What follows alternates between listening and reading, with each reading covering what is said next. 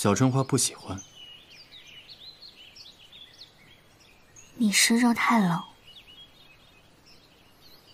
对，忘了，小春花怕冷。我也不喜欢千月洞，不喜欢那样的生活。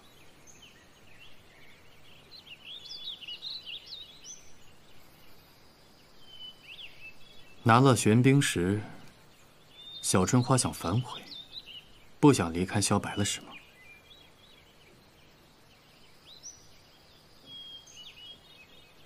反悔一直都是千月洞洞主做的事儿，哪轮得上我呀？小春花跟哥哥在一起，就肯定不会后悔。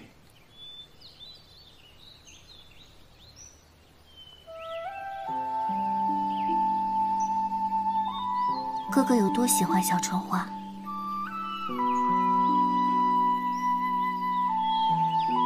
比昨天多一点，比明天少一点。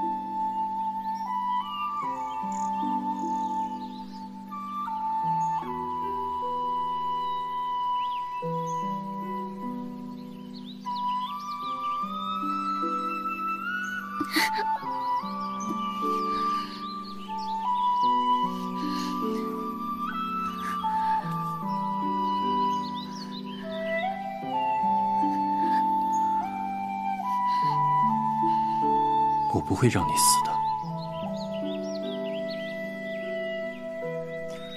再有几天，哥哥一定能把百花节的解药给研制出来。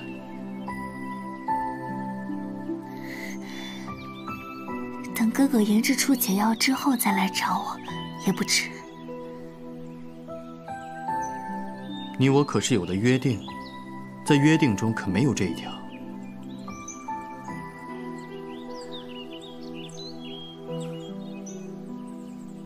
百花节告诉我，小春花是在乎哥哥的。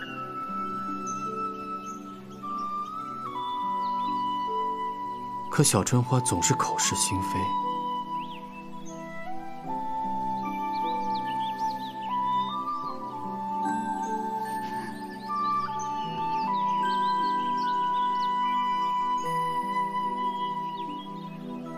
5天之后带你回千月洞。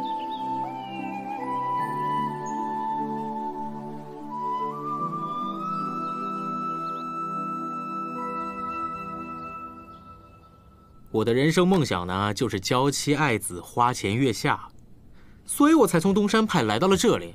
没想到来到这里又得查这种账目。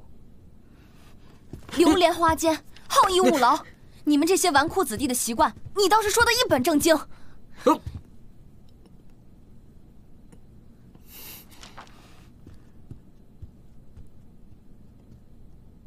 少盟主呢？